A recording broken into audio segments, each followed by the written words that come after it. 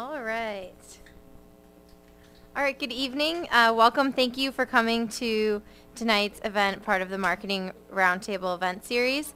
The event this evening is brought to you by Ann Arbor Spark.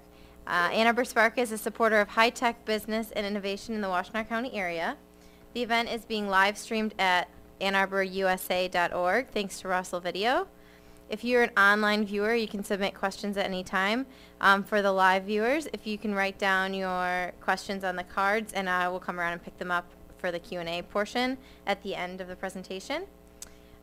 Also, just a reminder, if you could turn off your cell phones. And now I'd like to introduce our moderator for tonight's program, who is also the chair of the Night of the Marketing Roundtable. And I will let him take it away, David Bloom.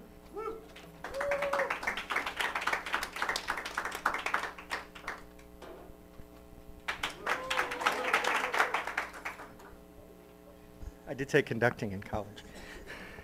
Hello, everybody. Hello, David. Thank you, Bill. Hello, both of you out there streaming us.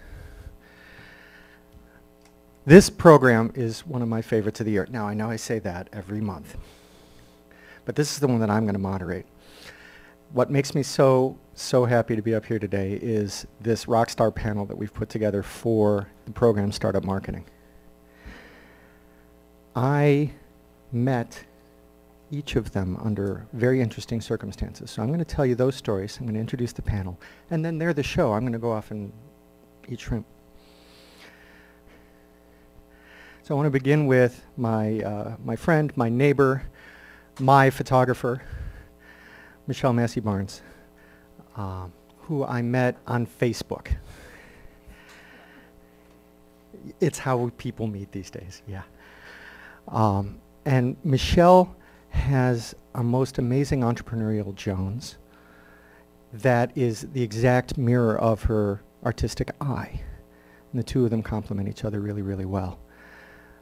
So the stories that you're going to hear from Michelle are ground up stories. And I don't mean ground up like ground beef. I mean from the ground up, because that's how she built her business. It started off as, gee, I'm going to take pictures, and now it's multiplying revenues, it's hiring people, it's booking lots more of the kind of work that she loves to do. And that love is evident in what you're about to see. Now, I was trying to figure out where I exactly met Shannon Culver, and we figured it out. It was at IT Zone. Who remembers IT Zone? Yeah. So Shannon was briefly associated with IT Zone, and I kind of coming and going at IT Zone through the years. And we passed ways and kind of made note of each other. And then we kept seeing each other through our different startup hats, and we have to keep saying, okay, now who are you working for now? Okay, who am I working for now? Because we're serial startup freaks. And that's how we know each other is, you know, hi, how you doing? Okay, who are you working for now? So Shannon has done the Michelle thing. She's done it several times. She's done it in a B2B context instead of a B2C context. And our theme today actually came from Shannon. All of our panelists today are here to tell stories, because marketing is storytelling, and what we're going to do is tell some marketing stories. So it's a kind of a self-referential topic. Catherine and I met in 1997. Some of you were even alive then. And we have been around the block, but honestly, the latest transition that Catherine made was particularly meaningful, because she took a step in the direction of building more great startups into second stage companies, emerging companies that had different, perhaps, operating parameters and different value propositions than the startups that they grew out of. But honestly, she has grown several marketing businesses. So the stories that she's going to tell are going to be all your pro tips that you're going to be taking fierce notes and going back to the video later to say, okay, what did she say? So that's my intro to this panel. And if I can find the clicker, I'm going to let Michelle lead it off. And what I want is every time I click, for you to make the noise of the slide that you're looking at. This will become obvious to you in just a moment. I'm going to turn this over to, can turn your mic on please, Michelle Massey Barnes. Ready? Oh, that was the introduction slide. Is that where we say hello, David, again? No, Bill, you cannot. No, no, no. Okay, make the noise, not a laugh. Thank you for coming this evening. I wanted to start with this slide because it has a lot of personal significance for me and really tells my story of relationship marketing. This is my son Porter. He is our third, and he was born last December. And I took this photograph of him when he was 3 days old. I really love the photograph, and I had it printed as a gallery wrapped canvas, which I brought so you could see. I'm full of visual aids tonight.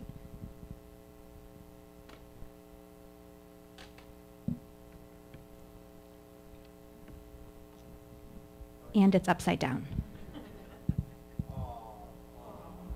So there it is. I wanted to bring this in because it's when this canvas came in the mail that I really started to understand what I was doing for my clients. Even now, I look at this and I can remember what he was like when he was so brand new. And otherwise, the sleep deprivation has erased all memories. But it really has captured my relationship to my son. And that's when I realized that what I was doing was so much more than taking photographs, that I really was capturing relationships. Sometimes it's the relationships of the subjects in the photograph, but most of the time it's actually the relationship that the viewer has to the final product, like me and my story of Porter. So in part because the work that I'm doing is so relationship-based, and in part because I come to this work as a very relationship-oriented person, I decided to start marketing my business in a very relationship-based way. This past winter, I decided that I wanted to increase the number of high school seniors that I photographed. I love photographing high school seniors. It's one of my favorite things to photograph because they're so full of personality. But the previous year, I'd only photographed 2 high school seniors, so I knew that I had a lot of work to do if I was going to increase that number. So, with the help of some good friends, I was able to put together a senior modeling campaign. And basically what we did was we gathered together and found these people through contacts, some of them directly through Facebook. I sent friend requests to friends of friends that were high school girls or their parents. In this particular case, it was girls, and asked them if they wanted to take part in a senior modeling session. The sessions were complimentary. We did 3 sessions that each had 3 girls, and my goal was to photograph really fun images that told the story of who they were and put my work out and gave me an image-based portfolio to start showing my work to their friends and their families. In the beginning, my goal was really to get the models excited and to get their parents excited and to hope and help them start telling other people about the work that I was doing. In terms of the overall success of the campaign, it has been really successful. I've already photographed, I have 10 senior sessions booked this year. There's 3 more in the sales pipeline, and the yearbook photos aren't due until the end of October, so it's likely that there could be even more than that. So in terms of the overall growth, I think that that's great growth. But the real success of the campaign, I've realized, doesn't actually have to do with just the number of sessions that we booked. It has to do with the relationships that I was able to build and establish with the people that I photographed and the families that I was working with. Click. So this is Michaela, and ooh. She was the first high school senior that we photographed this season, and she really loved her images, which makes me feel really good as a photographer when a high school girl can look at photographs of herself and feel good, and she did. And what I want to tell you is that the reason that she loved her images so much, it wasn't because I went on location and happened to just get lucky and take good photographs. It was because I had already sat down with her and with her mom before the session. I got to know Michaela. I got to know what she liked. I got to know what she liked about herself. I also was able to find out what are the types of things that make her feel beautiful. So when I showed up at her session, I already knew those things because I had already started and establish this relationship with her. So then it was just the fun part. Then I got to do the photographic work, and we had a great time. So she did love her images. She has been telling her friends about the work that we're doing, and she has been posting things to my Facebook page, thanking me for a great session and for the images that we were able to capture. Her mom also loved the images, which is fantastic. I knew what her mom wanted. I was able to talk to them about what to wear and make sure that one of the outfit choices Michaela was going to pick was something that was going to please the parents, which is really important when you're working with essentially 2 clients. So for the mom, the images like these, they capture the same story that the canvas of Porter captures for me. They capture the mother's relationship to her daughter and how her daughter is starting to go off into the world to start to do her own thing, a very exciting time. But more importantly than just establishing this client, this one-time client, what the company has really gained is a fabulous client that we have a great relationship with. She's someone that we can ask for a testimonial after this particular session is complete. She hasn't received her images yet. She'll have them by the end of the week, which is exciting. I love delivering the final product. But she's also someone, both Michaela and her mother, that this spring I'll feel very comfortable calling and saying, you know, we have our new senior marketing promotional pieces in, and I'm just wondering if you know any upcoming seniors that might be interested in a session like the kind of session that you had, could you tell them about us?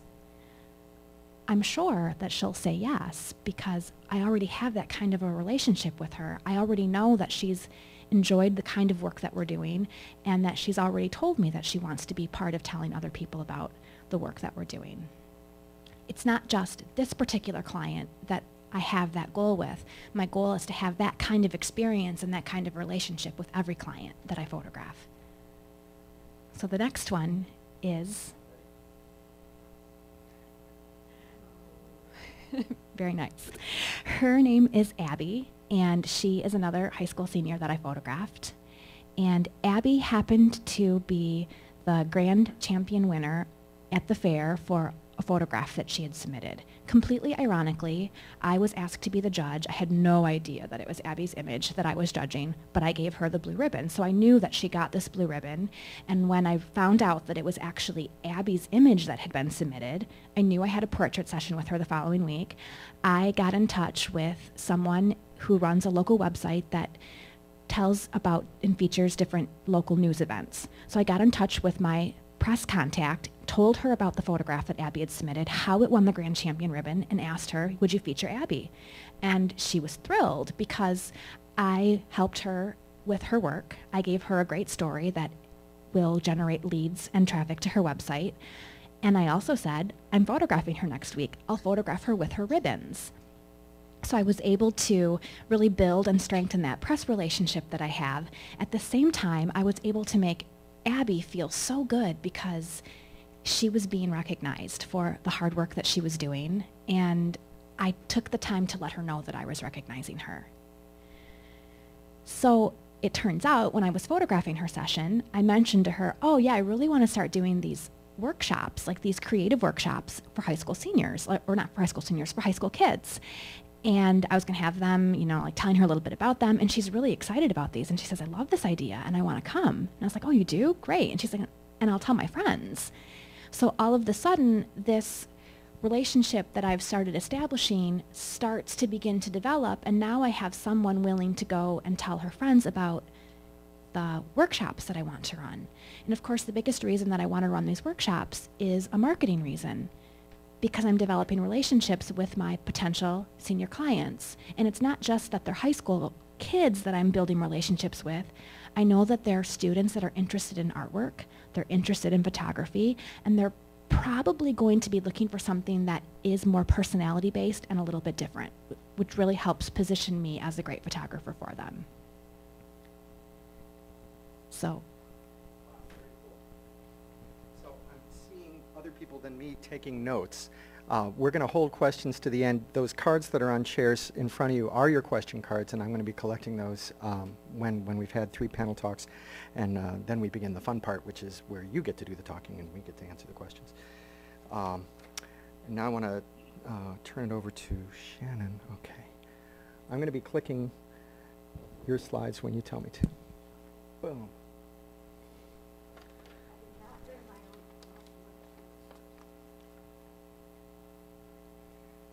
I did not bring my own notes, so I've got to turn to actually see what I'm supposed to be talking about. And I did not bring my own glasses, and I can't see that.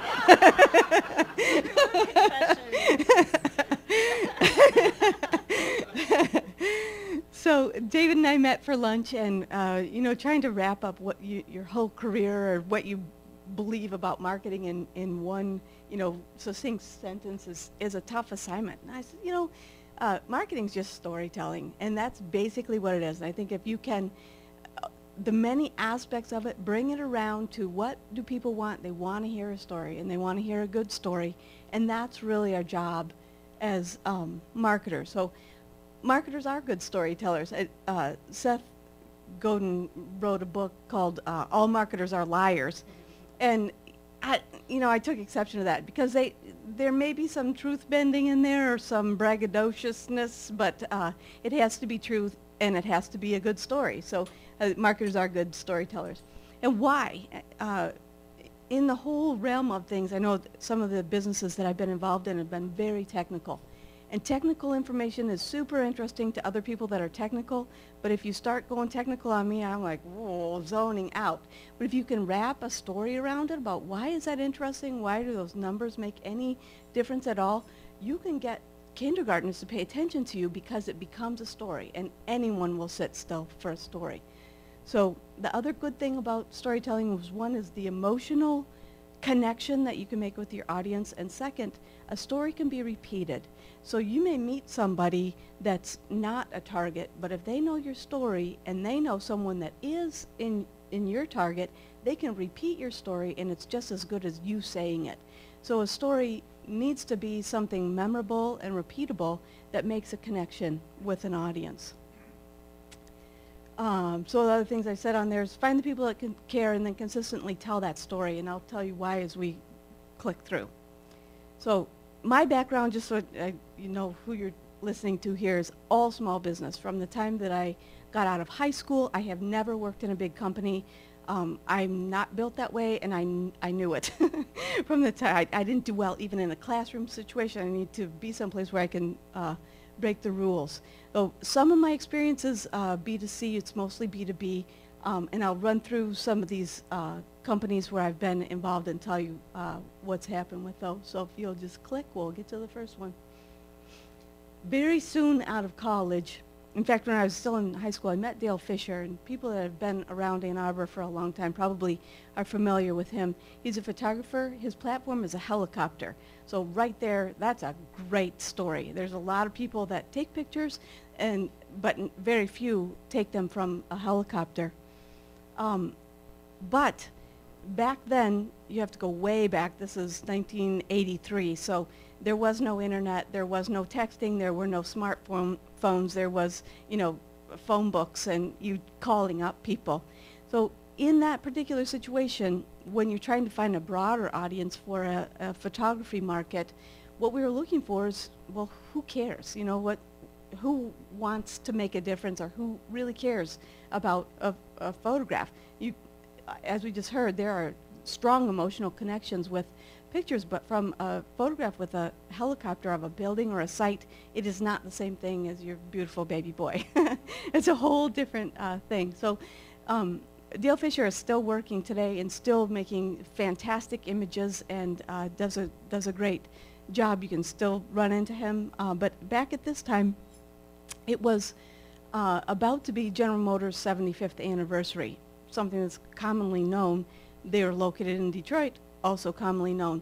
They really cared, and they had a big network of people that also cared about Detroit and General Motors' image. So we were able to get to them through, back at that time, it was pretty much call everybody you knew, and the press departments, and we finally were able to get into there actually through a person that had written an article on General Motors that introduced us up the chain. We ended up doing General Motors' book on Detroit, which made Detroit look absolutely beautiful. I call this nostalgia storytelling because people, you want your city to look beautiful. There's people that love Detroit. There's people that love Ann Arbor, and you want it to look good. People have nostalgic feelings about their surroundings, and we were really able to tap into that for General Motors. And in turn, they were excited to tell that story with this book. Similar thing happened, and Dale was able to do Michigan's official sesquicentennial book in 1987. Sesquicentennial was when Michigan turned 150. So it was the official book for the state, made Michigan look absolutely gorgeous. That book was used extensively outside the state for tourism campaigns. Why? Because it was gorgeous. It made people love Michigan, have strong feelings about Michigan, and we were able to get to the right people that cared about Michigan to be able to sell those two things. Now, Dale's still working. You know, he finds a lot of different audiences and a lot of different things. I don't help him anymore, but his photos are still highly relevant. Go ahead. I also worked for Joe Curtin and Greg Alf, and they've been around Ann Arbor for a long time as well. They're violin makers, which is similar to photography in that it's an art. As we go through this, I have been very fortunate in my whole career to attach myself to people that had great stories all by themselves. Violin making is super interesting, and it's not hard to market. But at this particular time, and I worked for Greg and Joe for 10 years, again, no internet. There, was telephones. There were, press and things like that. But it was tough to get to who cares. And what we did, there was a couple of really interesting things. We did a partnership with UMS here, Ken Fisher. At the time, Greg and Joe had a studio over on Prospect Street.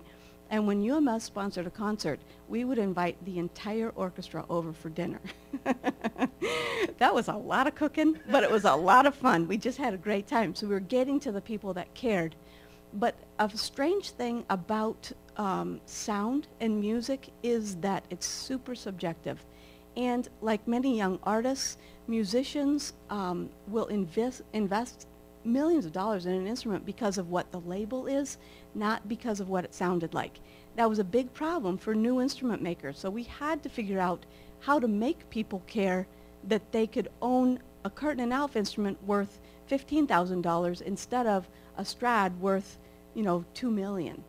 So what we did was we partnered with scientists to do a double-blind sound test.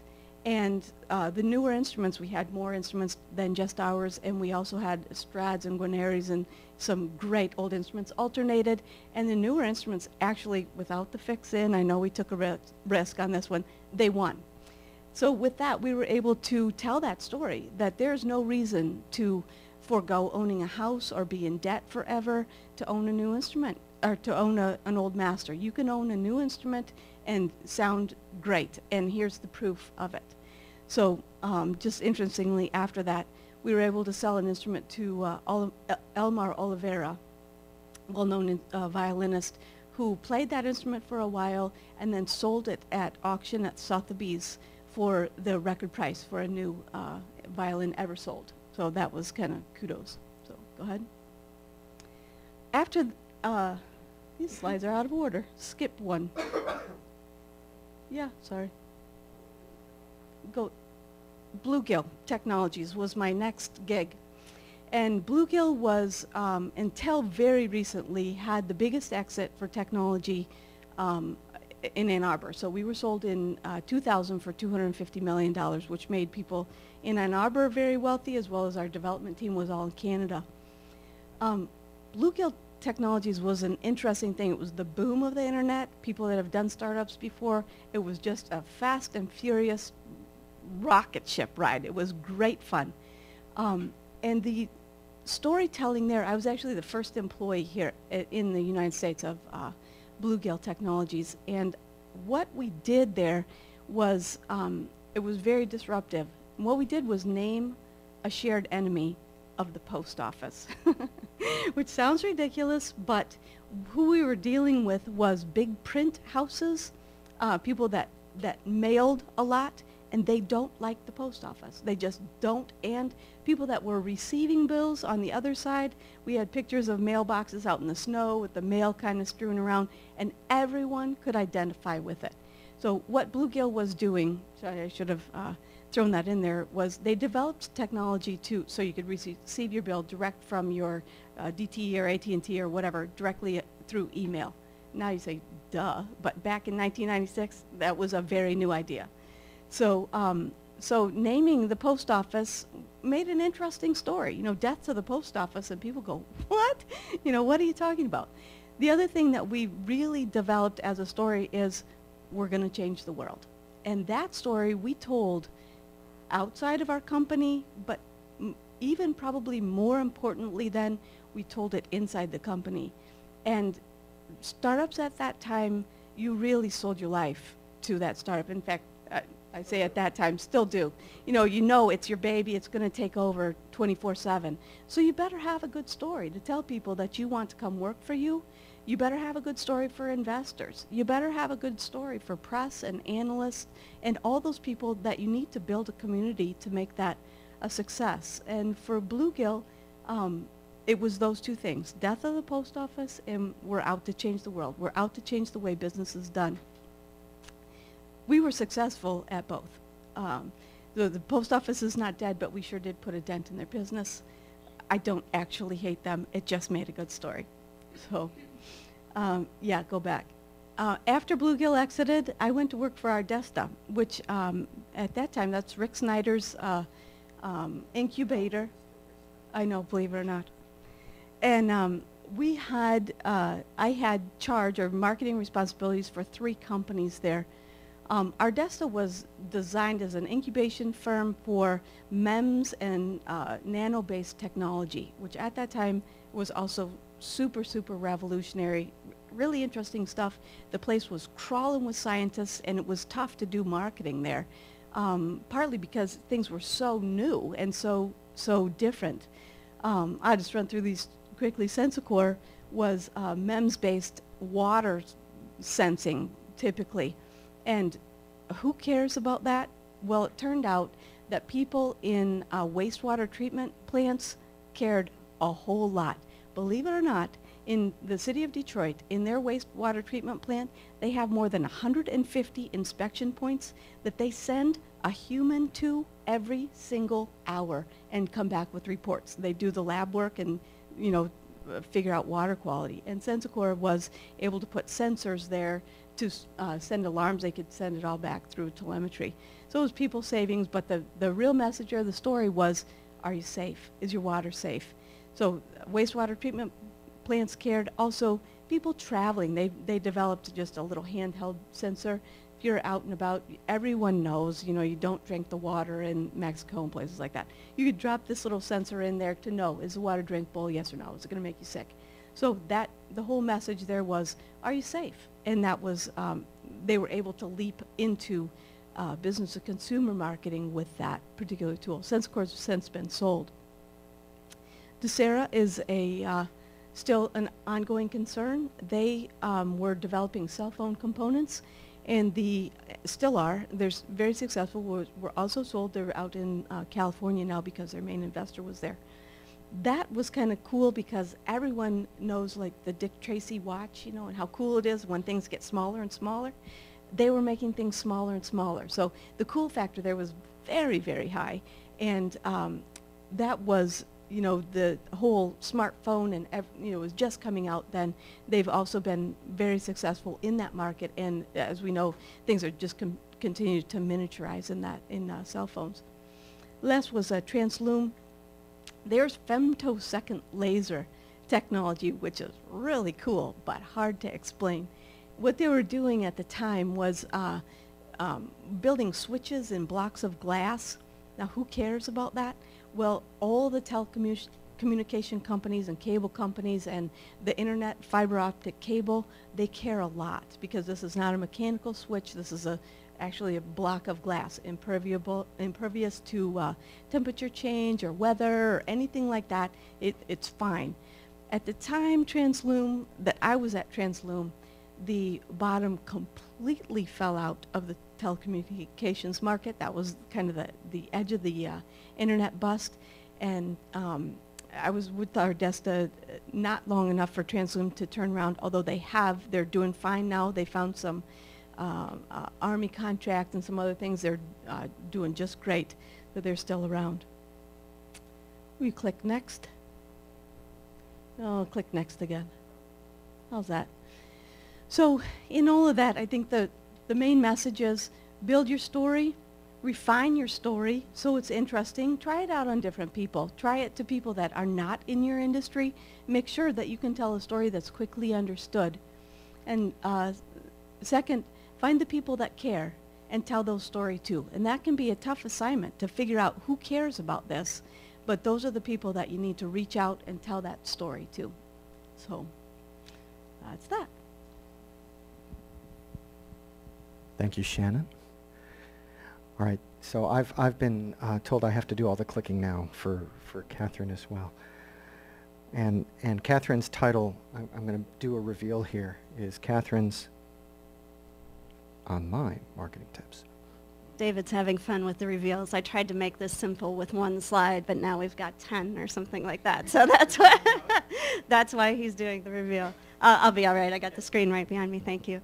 All right. So this is great that we've had so much about storytelling from Michelle and Shannon. Thank you. Basically, what I'm going to do is give you the platform for that story. So my passion is internet marketing. My love for the internet started back in the early 90s, and yes, there was an internet back in the early 90s. As an early adopter, my job has essentially been one of an evangelist and teacher over the last several years, and I think you'll agree that over the last 20 years or so, we've all gotten a lot more familiar with things like Google, YouTube, fancy new things like Facebook. So the need for evangelism isn't quite there anymore. So I've changed my focus. My new passion is helping people put together all of the pieces. So what you see a lot of right now in internet marketing is how to do Facebook, how to do AdWords, how to do whatever the newest thing out there is. There's not a lot about how do you put the pieces together to grow your business. That's really my passion. That's really what I've been doing over the last 15 years, is helping companies figure out how to master the internet. And the wonderful thing is, in the last few years, there's so many free tools to do it that it's much more accessible to startups. So it's fun to be able to do this speech today versus 10 years ago, because today there's free tools to do everything you need to do to get started. So without further ado, we'll get through the top 10. In a true David Letterman style, we'll start with number 10. Stake your claim. So this one may sound simple, but it's important. Even if you don't think you're going to use Facebook, even if you think you're not going to use Twitter, please go out and reserve your domain name. Please go out and reserve your name in all of the popular services. It's very hard to get later, and it can be very expensive if you don't get it when you're starting out. Trust me, I know. Build your site with a blog platform. So I'm a strong advocate of building websites with a blog platform. I don't care whether you use Blogger, whether you use, why am I drawing a blank? No, thank you, WordPress. It's good to have all these experts here with me. I'm using Tumblr for mine. They're all free, so any one of them is going to help you. They're going to help you in a couple of ways. One, they're going to get you up and running very quickly. Two, they're going to make it very easy for you to share your stories. One of the things that I've seen happen a lot with startups is sort of falling into the rabbit hole of custom website design. And sometimes it takes a year, sometimes it takes 2 years to crawl back out of that rabbit hole. So my first recommendation would be to start with a blog platform, and once you've got things established, once you know where you're going, then you can work with one of the wonderful designers in town, like Angela Piero over here, to get your website designed at that point. Strongly consider using a template. So there are lots of templates available in WordPress and all of these other blogging platforms, free ones. The one I'm using, I think, costs $79. You can basically get for $29 to $150, you can find templates that are highly customizable to give your site a look and feel that's going to match the branding that you're going for. Again, just a quick startup tip that's going to help you get going faster. Start collecting data now. So this may not sound important at the beginning. Why do I need to collect data? But eventually you're going to have a question for a marketer or somebody, and you're going to want to know what's working on your website. And the only way to know is if you've already collected the data. So when you get that website set up, ask somebody to hook up Google Analytics for you. It's also free. And it's going to take, an hour-ish to do, give or take. So it's not something that it's a big investment of time or money, and it's one you'll be very grateful when you start to have questions about what's working well and what's not. Really consider your keywords. So coming from the search engine marketing world, this is a story I've seen over and over again. I'll give you just one example, but I have many. You're probably all familiar with the company Decon and the work that they do. We can all get their little traps for getting rid of mice. And I talked with the ad agency that did the search engine marketing for their company. And I wonder if anybody here might guess what the keyword was that they were optimizing for. Yeah, that'd be a good one. Yeah, Another good one, yeah. It was a technical industry term that they chose. Rodenticide. That was the word that they were optimizing for. And they owned it. They did, yes. And this is the trap of search engine marketing. Okay, you can own just about anything. Whether it's worth owning is another question. So I'm personally not going to go look for rodenticide when I need to kill a rat. I'm probably going to look for rat poison. And that might be the thing you want to optimize for. And that's kind of a funny example because it's fairly obvious. But we see a version of that in almost every single client we ever worked with at Pure Visibility. I guess I will give you a second example. Another one was a bulletproof glass company. And bulletproof glass, technically, it's not bulletproof. It's bullet resistant. And so to be technically correct, the term that he was optimizing for was bullet resistant. But there's this handy little tool that Google has. It's called Insights for Search. And Insights for Search will let you compare terms and see the relative popularity.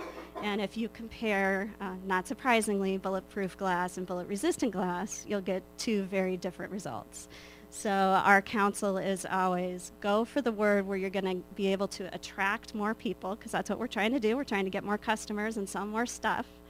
And then you can educate your customer with the stories about, what the difference is between bulletproof and bullet resistant, or whatever the particular case that you have is. So considering your keywords is really fundamental to make sure you get to the right people. I'm not going to have to talk about 5 very much because our presenters earlier did this a lot. It's thinking about who your audience is and how you're going to reach them.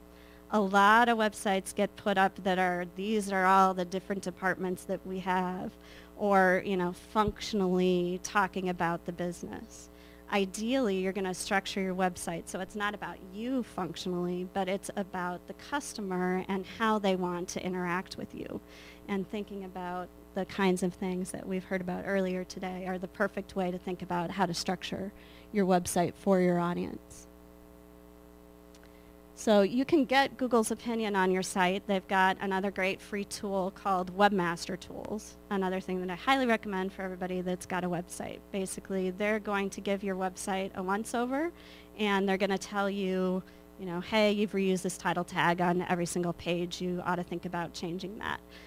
They'll tell you, hey, upload a sitemap because that's going to help us find all the pages on your site. So they're basically going to give you the closest thing to a how-to that Google's ever going to give you. Strong, thoughtful calls to action. So I've used both phrases there, strong and thoughtful, for a reason. Strong is the idea, you've watched late night TV and the whole, buy one now, get the second one free. Because that stuff works. And if you're running Google AdWords like Bud Gibson does here, you learn pretty quickly that certain words really attract different people. And being specific is one of the major tricks in marketing. So if you want people to call you, you just need to say, call me, in one of those giant buttons on your website. If you want them to email you, you need to ask them to email you. And I say do this thoughtfully because I can't tell you the number of people that I've sat down with and I've asked, so what works better when somebody contacts you? Does somebody convert better if they send you an email or if they call you and you get a chance to talk to them?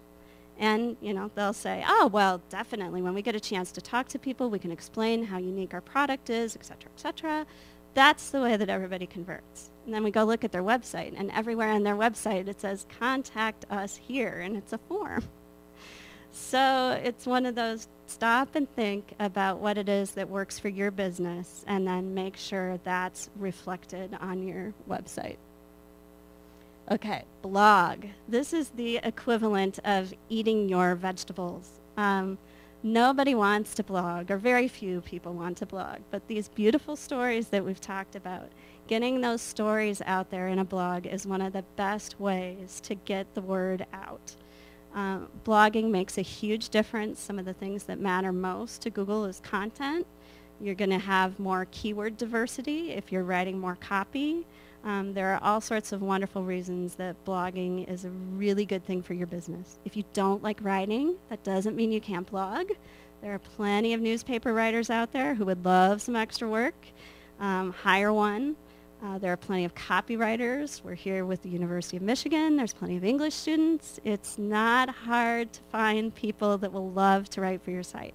And in fact, that bulletproof glass example that I mentioned earlier, he's got a ghostwriter that works with him, interviews him once a month, puts together stories, and then those stories get optimized and added to the blog. It's made a huge difference in the traffic to the website. It's really not a big secret, but it's something that a lot of people don't take the time to do. So if you eat your veggies and you figure out how to get that copy written and you do the blogging, you just about guarantee it's going to make a difference in how many people are coming to your site. And of course, eventually how many people are buying. And when you're blogging, the best thing to do from there is share. Now, whether you love Twitter and Facebook and all that stuff or not, one of the things to consider is that Google looks at the wisdom of crowds to decide who they're going to put at the top of the search engines. And we see this more and more with Google Plus and other kinds of social search. So basically, it's the direction that the world is moving. And making sure that your content is an active part of that universe is another key to staying relevant and getting more hits through Google. So that's basically, my whole background is making sure how can we get more people to your website so that you can then get more of those people to convert. And all of this up here is that first step, that foundation for building something that's going to help attract people more to your site. I could talk all day long about how you convert them once they get there and all that good stuff. So instead of going on for hours, I wrote a book. It's called Internet Marketing Start to Finish. And what it does is brings together all of those pieces. So I talked about how what you see today is a lot of how to do LinkedIn, Facebook, those specific things. There's a real hole in the market in terms of helping people understand really how do these pieces fit together to drive business to my company. And that's what that book is designed to do, to help put all the pieces together from Salesforce to the AdWords that you use to drive people there.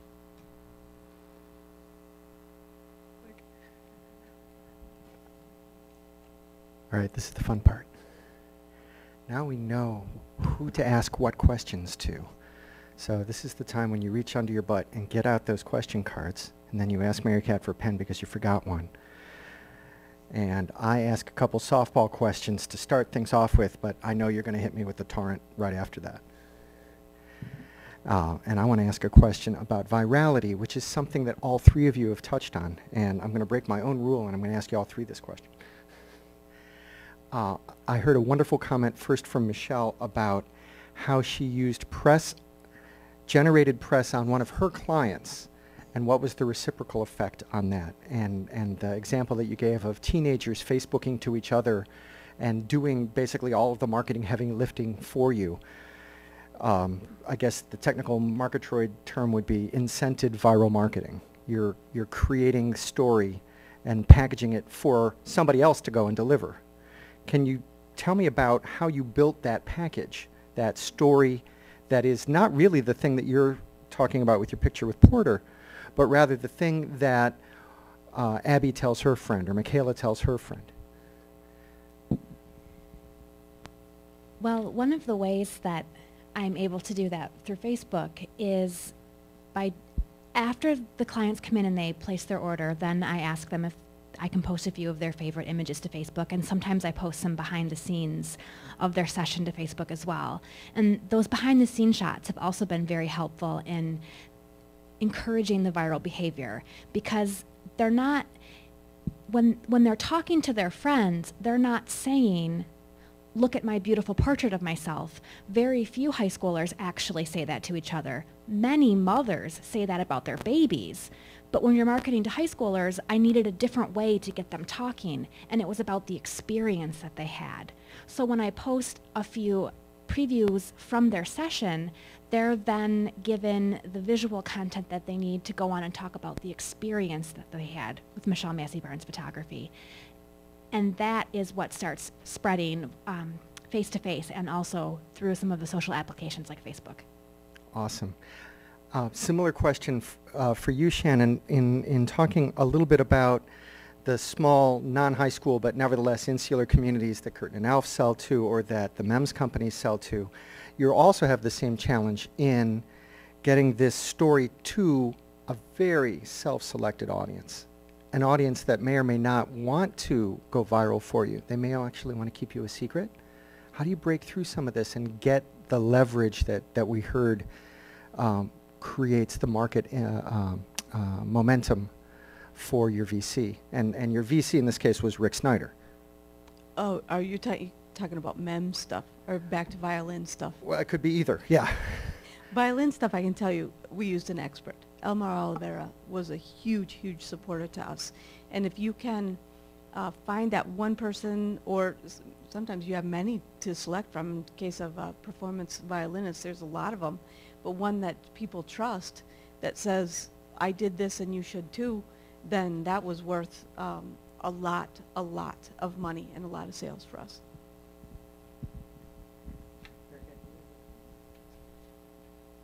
Thank you, Shannon. And I'm going to hopefully not eat into your book sales at all, Catherine, but there's stories in that book that you teased us with that you said the converting actually happens in the book. And I wonder if you could pick one or two stories that take us from 10 to 1 and then more. Show us what happened next so that there can be like a payoff to these marketing stories. Sure. One of the simple things that we've seen help conversions on a lot of websites, I imagine Bud has seen this too, is as soon as you reduce the amount of questions that you're asking somebody on a contact form, your conversions tend to increase dramatically. This is true for just about anything. So we've worked with very, very high-end hotels who insisted when a bride was going to get something done at their high-end hotel, that they could ask every question under the sun, and that wasn't going to deter anybody because they were going to have their wedding there no matter what. Well, when we reduced it to just a few questions, they saw a tremendous impact, and this took many, many months of negotiations to try this little experiment. Which, truth be told, actually accidentally went live. But the client was very, very happy with it, and we wound up getting to keep it live because it worked even better, honestly, than we expected, which is, yeah, always fun when things go better than you thought they would. But the analogy that we use with contact forms is just think of it as a first date. You're not going to ask somebody their social security number when you sit down the first time for coffee. You're going to want to think about a contact form in sort of the same way. What's the bare minimum you need to get back in touch again and build the relationship from there? Very cool, thank you. Okay, for Shannon, please tell us about that relationship survey tool. That sounded very interesting. Relationship survey tool was part of your spiel. It was about Geneva? No? We didn't talk about Yeah, Geneva. I left Geneva off. All right, of I that. just read the cards, all right? Right. Apologies, I don't want to ask any stumpers. Back to you, Catherine. Can you tell us the best value role for Twitter, especially in B2B? And this is a crack the code question, because a lot of us in the B2B world are going, okay, now what do we do next? Let's see. So B2B is basically pure visibility's specialty. So that's a lot of what we did there was B2B, especially with large enterprises.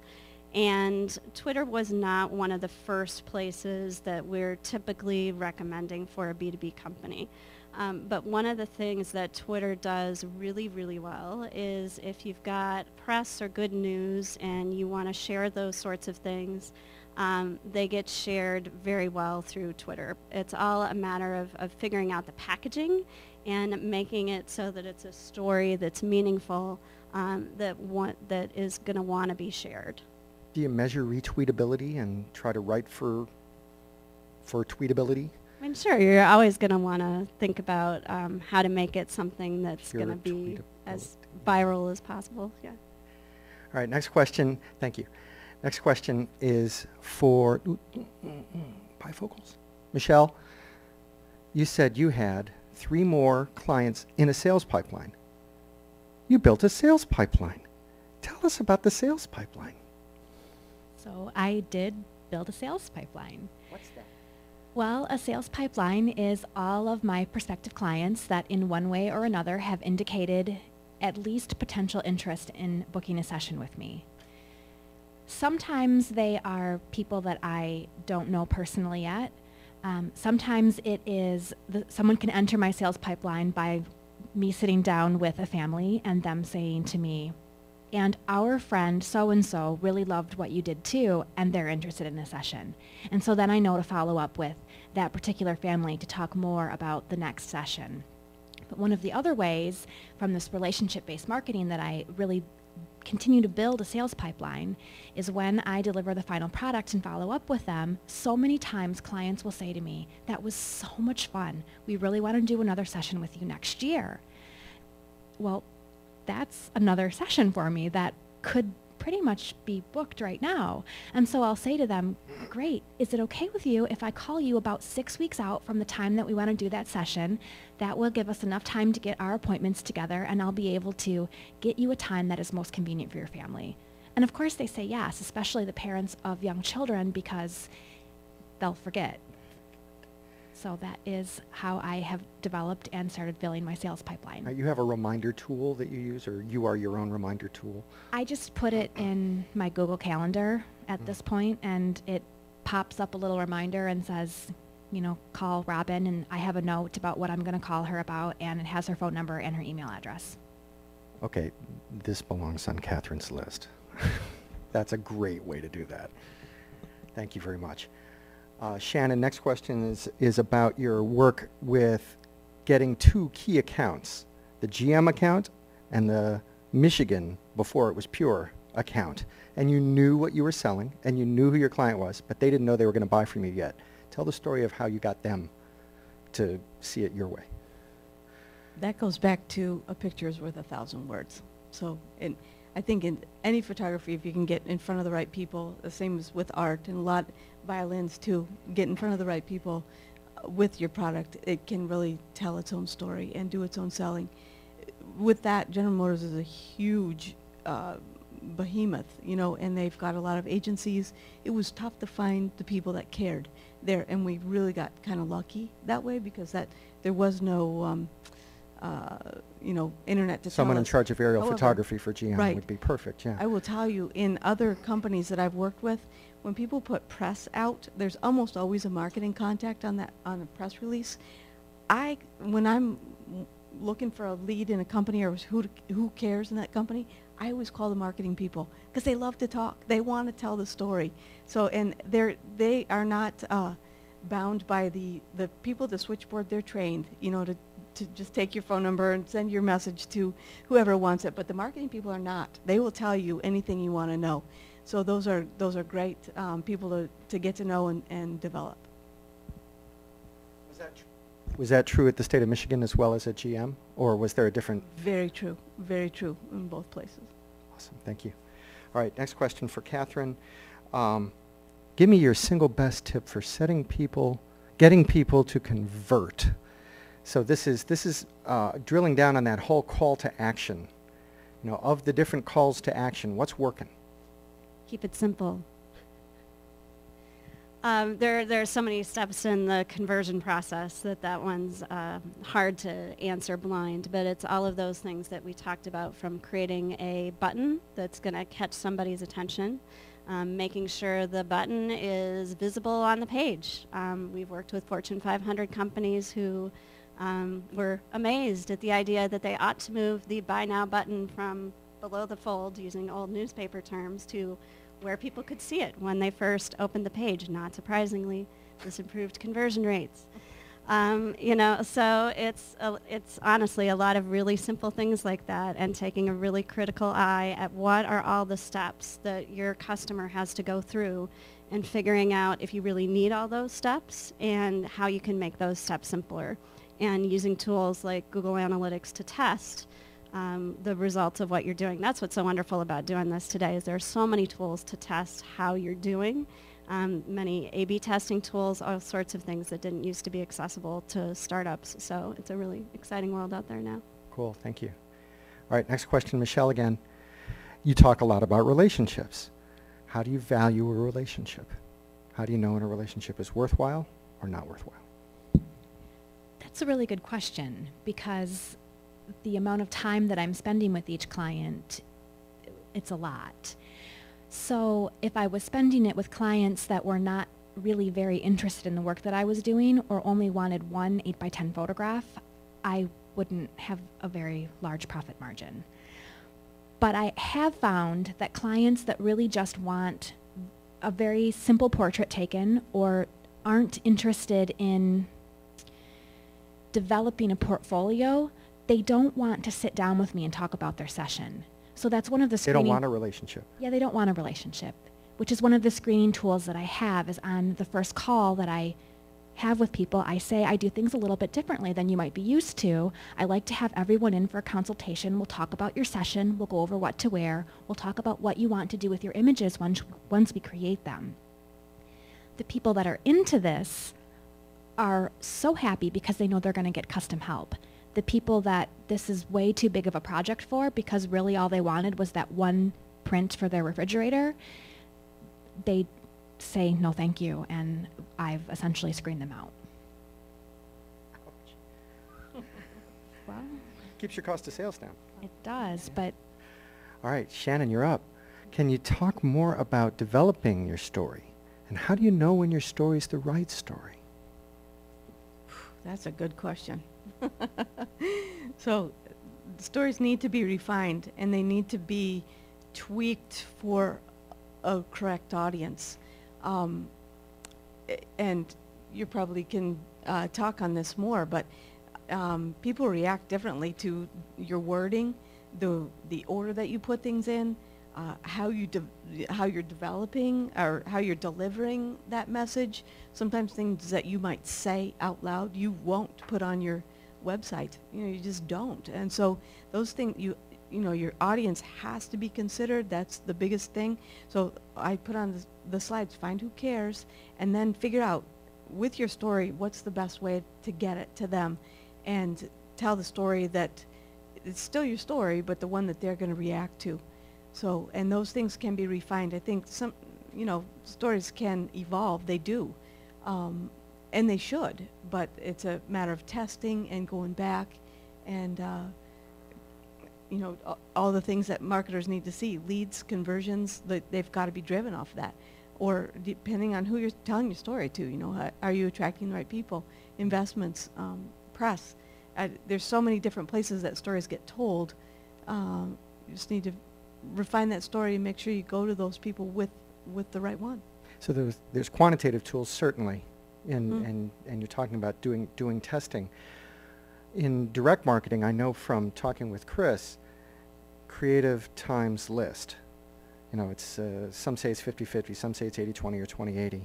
And if that relates to what you just said, it's The creative is the story and the honing of the story, and then the list is the targeting and getting that story to the right person. And then you're only at that point you're going to see what it was working, whether it was working. Is there anything that you do further upstream, more qualitative, when you're honing your story? I think, there have been times when I've done this all by myself. You're just dreaming it up on your own, and that's probably the most dangerous. Yeah, we've all done that. Because you get too enmeshed in your own words and your own, whatever it is. You assume Rodenticide, people. yeah. Yes, rodenticide, exactly. So, if that's your case, make sure you tell your story to your family or to your close friends, or bring it up in a bar and see who you can get to listen to you, or We'll be doing just that tell later. your story. So, and the different audiences are tough, and there's, real rules to go to each of them, but. Oh, very cool. Thank you. Okay, next question. Oh, I just did that one.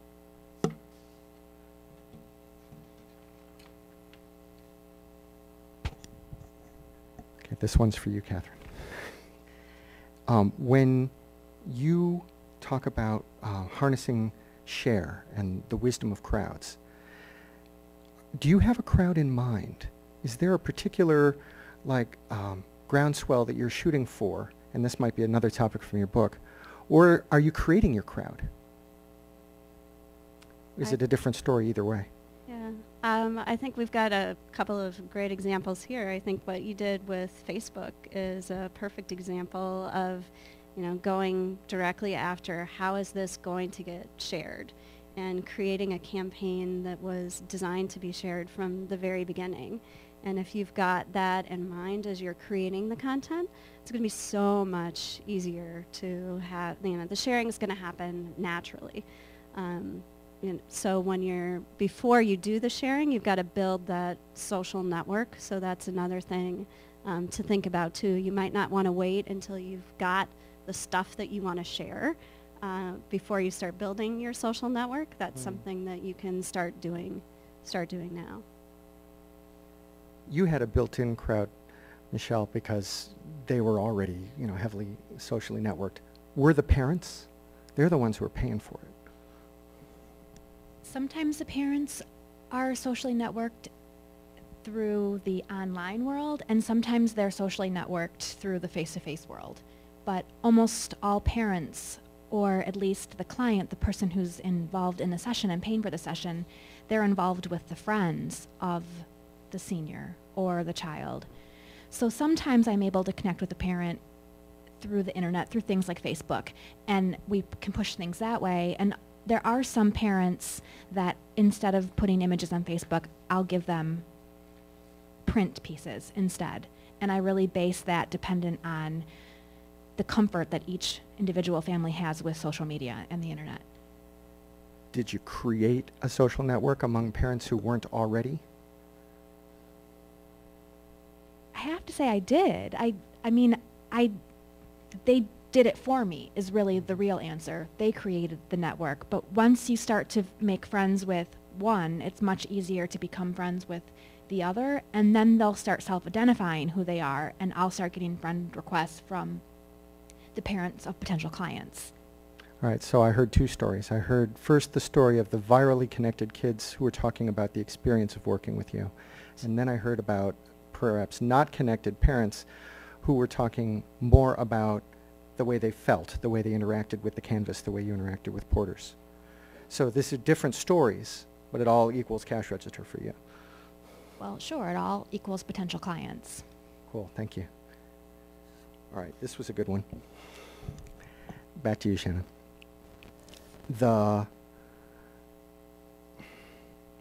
When a story gets repeated, you lose control over it. How do you make sure that the story leads back to you and not back to Sotheby's or back to Stradivarius or back to some violinist who's not going to make your cash register ring? I don't think you can. Once you launch that story out into the world, it takes a life of its own. So when you're crafting that story, you better prepare for it to be repeated and listen for those things that could get wrong. Sometimes things get wrong and it benefits you. So That's okay too. And it's like, the kid game where you start out, somebody says a sentence and it gets passed along, and when it finally comes back, you say it's completely different. Stories are like that too. In fact, if you look in the newspaper, if you've ever had anything written about you and read the newspaper, is it ever right? No. So, and that's only 1 degree. So there's the stories are going to be changed as they get launched, and sometimes it's positive and sometimes it's negative. But I don't think you can control it. All right, so that was a setup question for Catherine, because you have done this scientific work on keywords to ensure that the keyword actually leads back to you. And is there a way of crafting stories now using some of this science that kind of buys a policy for what Shannon was just talking about? The short version of the answer to that would be to make sure it's in the title. Give me the medium version. If the keyword, you make sure the keyword's in the title of the article, in the title of the Twitter, in the title of the little blurb that you're sharing in whatever social media, and usually that's the part that gets retweeted or reshared. So it's the keeping that, or linked to, it's those links back to your website. Are you inventing keywords, or are you just co-opting them? Sometimes inventing keywords is good, but as in the case of rodenticide, I tend to stick to the tried and true. Cool, thank you. David, All right. can I add to this? Please, go. So some of my stories are kind of taken from me. I will put a logo on the images that I put on Facebook, but it's very easy for anyone to make the image their profile page, and then you crop in on the image, and a logo can be cropped right out. And when you make an image a profile, the link back to Michelle Massey Barnes Photography is also gone, unlike when they share it to their page. So I have this happen a lot, and at first I found it extremely frustrating and sort of agonized over it, and then I realized, like you said, I can't control it. It's kind of part of the game. And what I've realized is, even in those times when someone is cropping the logo out, I still have the relationship that I've built with them. So even if Michaela crops the logo out, she's still able to talk about her experience face to face, and that can be just as powerful. So the message leads back to Michaela instead of back to you. The message leads back to Michaela, but they don't say to her, I mean, like, the conversation isn't just nice picture. It's, wow, I really liked your senior pictures. And then she'll go on to say, I had such a fabulous time with Michelle. I had such a great time with this company. This is where I had my senior portraits done. Because we've established that kind of relationship. And I did the things to make sure that she was going to have that kind of an experience. Cool. All right, next question. Catherine, is SEO becoming less important as the influence of social media grows, or the opposite? They're one and the same. Increasingly, I think social media is a big part of SEO. I mean, this is a debate that you could get people who are specialists in SEO and social media to get into, a great big debate about if you wanted to. But to me, the lines between the two are blurring rapidly, especially with Google Plus and social search and the sorts of phenomenon that we've Google seen. Plus, I agree. I constantly see Twitter stuff showing up in Bing and Google listings, but Facebook's is a bit of a walled garden. It's not getting that exposure. Is that create a different challenge for telling a story in multiple spaces, or can you get any leverage from one to the other? Both. I Sorry. can't get a straight answer out of you. Yes, you can get leverage from one to the other, and then you can, take the best of what you can get out of any particular medium like Facebook. You've got to treat each one differently, I guess, would be Yeah, this was a the challenge a message few years there. ago when you saw a lot of content going into Flash that wasn't getting listed or getting listed with great fidelity. And the same questions we were getting at the same podium at a different program about, okay, how do you get any viral juice out of that? How do you get any listing lift off of that when, in fact, the tools and the communities are deliberately closing themselves off? And what you're saying is both. Yeah. In the case of, so you talked about Flash, which reminds me of video and YouTube. And one of the wonderful things today about YouTube is not only is YouTube indexed well and the third or fourth most popular site on the internet, but they're adding transcriptions to all of the video. So more and more, the fact that something is an image is less of a barrier. It used to be a huge barrier to put anything in terms of an image, but that's good for a photographer that that's less and less of an issue all the time. Right. Now I got a question that I think it was directed originally at Michelle, but I'm going to ask you to all answer this one. And that is the challenge when you're a service provider, when you're producing a customized product or when you're providing a customized service, of telling a story that's really about you and about the value you add as a professional and the thing that is your eye and your differentiator versus the fact that the client wants what they want. They want to tell you how to do your job, and they want to tell the violin maker how to do their job, or the glass maker how to do their job. And they want a particular outcome, whether that's page 1 or rodenticide or what have you. And there's this constant friction between the story that brought them in and the story that you're going to end up selling them. Michelle, you're up. It's true, although part of what I'm able to do in those initial session consultations is talk about the session and talk about the images that we want to create. So from the beginning, I'm able to add my artistic input, and most of the time people are coming to me because they do like what they see. I'm also very careful about what I have public, the types of images that I have public. I put on my website and on Facebook the kinds of work that I want to do more of. So if I have a very traditional family come to me, I'm not opposed to working with a traditional family that wants very posed shots, but that's not my favorite kind of work and it's not what I want to be known for.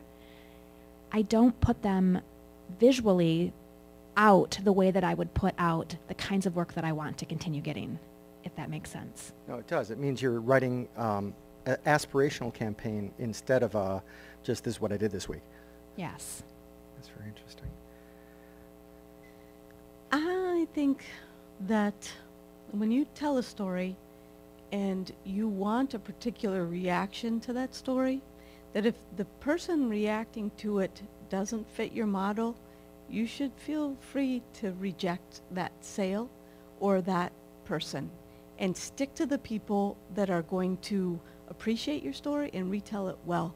And I've had this experience in software sales, in violin making. Sometimes people are insecure. They want to buy an instrument that makes them sound like Heifetz, and they, barely graduated 7th grade orchestra.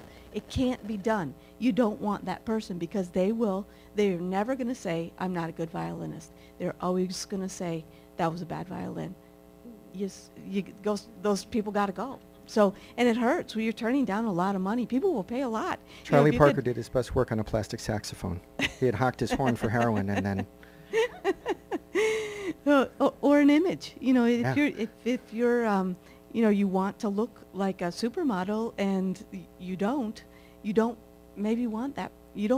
Might not want that business. Or somebody has a building and it's right next to a landfill. There's only a certain amount you can do with taking an image of that property. And if you want happy customers, there's some people that maybe you need to just say, I can't do this for you, and actually turn the work down.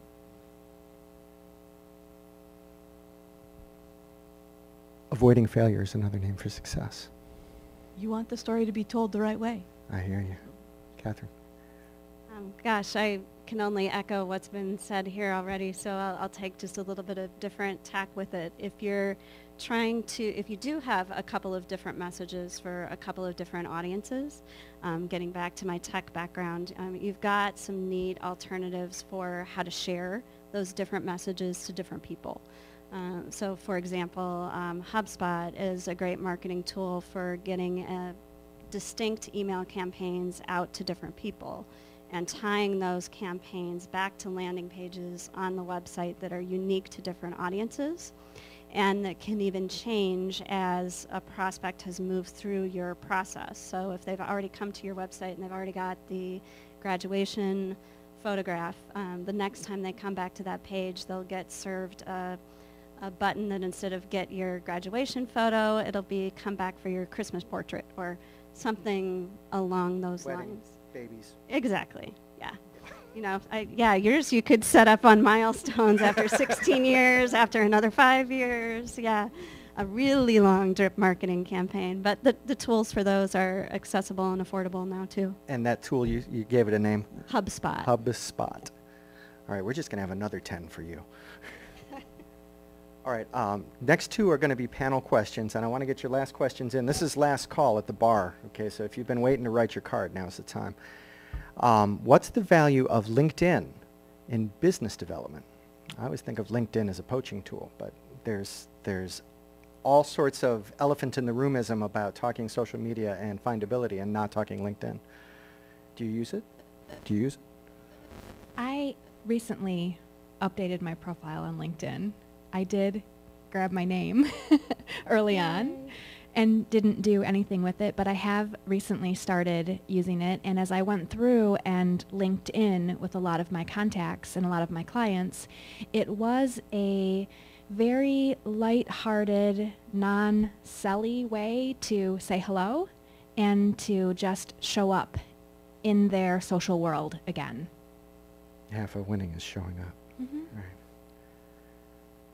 Yeah, exactly. I mean, we're here tonight networking, right? Right. And that's all LinkedIn is the online version of networking. I always say that if you've got a business card, you belong in LinkedIn.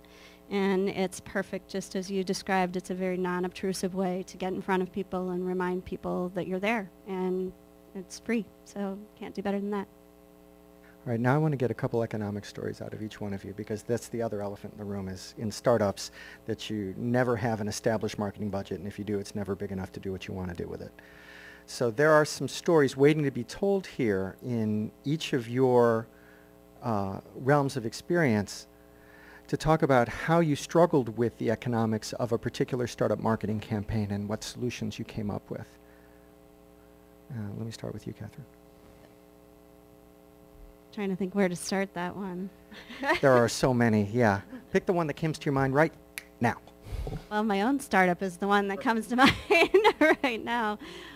Starting my next startup, Beyond Startup, and helping second stage companies. And with this startup, I'm doing all of the things that we just talked about on that top 10 list. You know, I'm going to start this one for the cheapest, way I know how.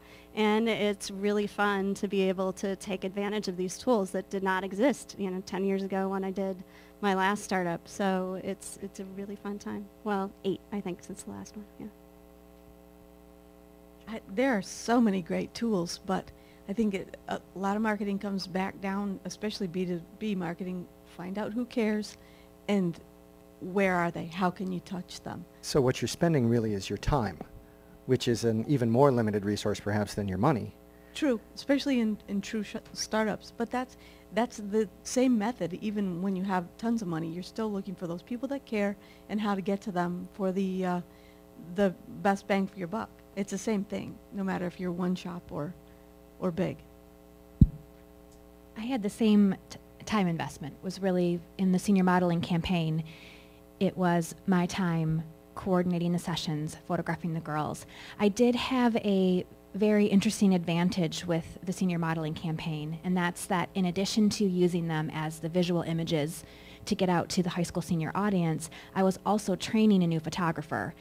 And I was able to take those sessions and make them part of my marketing, but also part of my training, which even though I was investing significant time, I was going to need to invest the time with this photographer anyway, because we had our first wedding together in August. It wasn't our wedding, it was the first wedding we photographed together, but we needed to be ready for that. And so those modeling campaigns were a way for me to have that hands-on training and that experience with her. Awesome, thank you. Okay, somebody took me up on last call. Michelle, you won the lottery. In your relationship development marketing, do you ever measure likelihood to recommend? So you're looking at different accounts and you're saying, how likely is this one versus this one? And how do you measure likelihood to recommend? That's a really interesting question. Thank you for a very interesting question. I don't have a specific statistic or matrix that I use, but I always have a read from how our ordering appointment went and how I was received when I delivered their images. So I can tell, like someone that hugs me after the first consultation, they're very likely to recommend. Right? Right? And so those are people that I am likely to do extra pieces and extra things for because I already know I'm in the door. Someone that has we have a very formal ending and it doesn't seem as warm and relationship based, that tells me that they might not have that word of mouth marketing that my business does so well with. And it's not that I'll necessarily ignore them, but I might not invest in them the same way that I invest in my huggers. All right, so there's the hug metric. There's the hug metrics, yes. Great answer. Let's give it up for this panel.